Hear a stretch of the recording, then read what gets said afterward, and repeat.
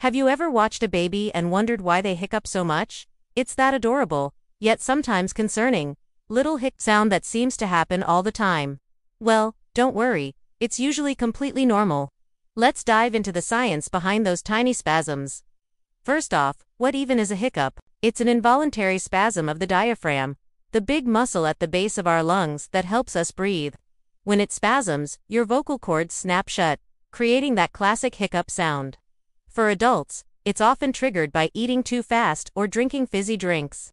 But for babies, the reasons are a bit different and happen way more often. Some babies even hiccup in the womb. One of the main culprits is their developing digestive system. When a baby feeds, whether from a bottle or breast, they can swallow a lot of air, along with the milk. This can cause their tiny stomach to expand quickly and press against the diaphragm, irritating it and triggering hiccups. It's also why you might notice a hiccup session starting right after a feeding. Their feeding excitement can sometimes lead to overfeeding, which also puts pressure on that diaphragm. Another reason is their immature nervous system. The nerve pathways that control the diaphragm are still developing. Think of it like a new driver learning to use the clutch. The signals from the brain to the diaphragm can be a little jerky and uncoordinated, leading to those spontaneous spasms. It's simply a part of their neurological system, maturing. So, what can you do about it? Usually, nothing.